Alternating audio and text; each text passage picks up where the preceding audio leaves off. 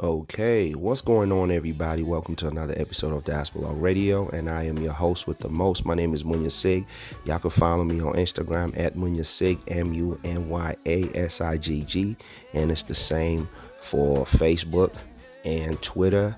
And of course, the show is sponsored by Spell Clothing. Spell stands for Stay Positive, Enjoy Life. Y'all can follow them on Instagram too, SBEL Clothing.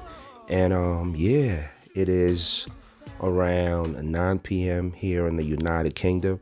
I don't know what time it is, wherever you are listening from. I hope I find y'all well. And of course, this is our first show for 2022.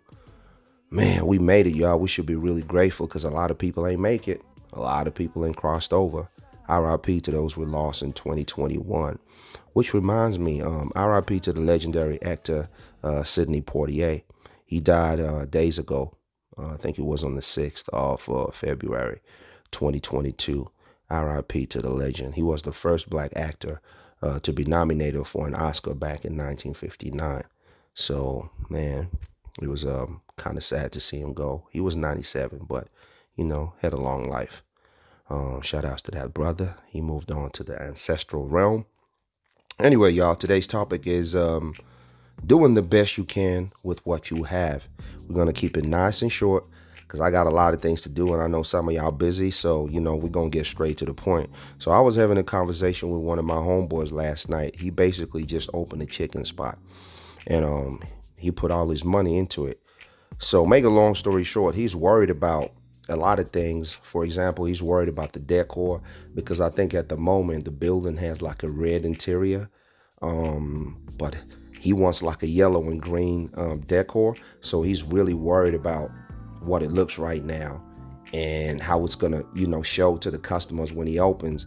And he's worried about a delivery driver because he hasn't found one yet. And he was telling me that, where his building is located, there's not like parking spaces near to the building. So he worried about what the customers are going to do and stuff like that. So I was just kind of telling him that he should stop worrying and just do the best he can with what's there until he's ready to take care of the other issues. That's what really made me want to talk about this because, to make it a topic, because I think a lot of the times we stall our dreams waiting on the stars to align. Sometimes you just got to make everything align yourself, by proactively starting the journey, the project or the process, whether it's mentally, physically, or even financially. You got to start with what you have and do the best with that. And then the rest will take care of itself as you go. I'm going to use myself as an example. So I know some of the loyal customers and folks who've been subscribed to the channel from the beginning. I'm sure y'all remember me. I was talking about this book that I was writing, and I apologize because I know some of y'all must have gone tired of hearing me talking about it. Like, man, when is this book going to come out? He keep talking about it. Well, I'm happy to announce that the book is done, ladies and gentlemen, and it will be available for purchase on Amazon on February the 14th on Valentine's Day. It's ready now, but it being January, people spend a lot of money, the festivities. I didn't want to bring it out in January because a lot of people ain't gonna have some money, so I'm just kind of holding back, making sure everybody regroups, and then we gonna make sure that thing comes out on Valentine's. So you guys will be the first ones to get the link soon as it's available. And the reason I use that as an example is because I learned a lot about publishing, during the entire process, which started in 2018, of course. He's 2022 now, and I can't say I grasped the entire process of selling or promoting a book. I'm still learning as I go.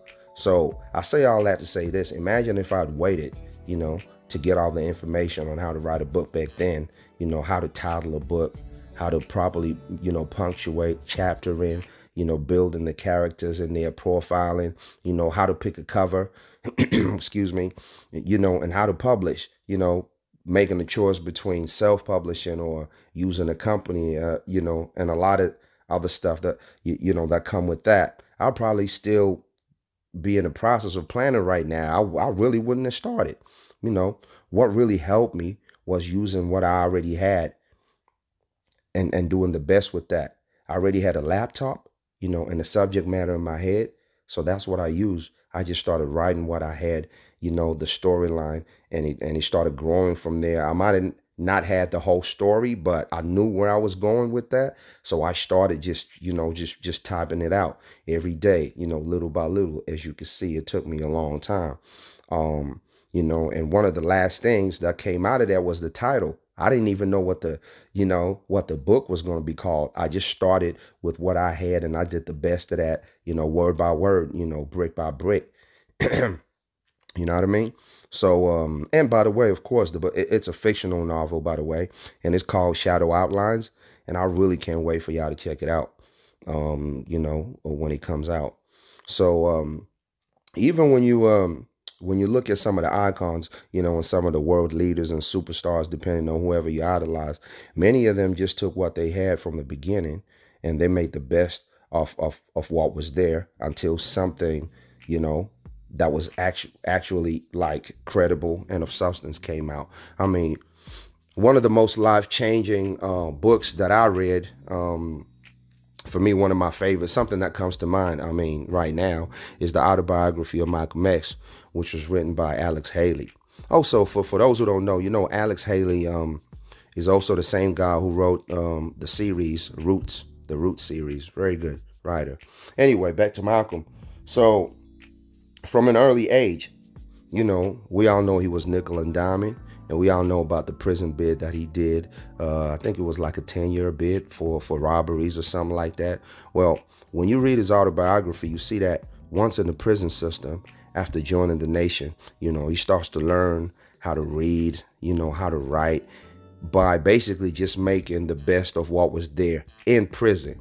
You know, and he ended up rising through the ranks to being a symbol of pride and reform thinking. But he basically started by him thinking in his mind. He wanted to do better. He was tired of the streets and he wasn't his place and had been from foster home to foster home since he was a kid. But he just utilized what was there. So really, I want you to start taking those mental steps, you know, when you listen to this episode. Utilize what you have now to the best of your ability. And I promise you, something great will come out from it. Anyway, y'all, that's been today's show. Thank you very much for listening. Go subscribe, you know, click the subscribe button, share it, comment, and we'll catch you on the next one. Okay, peace.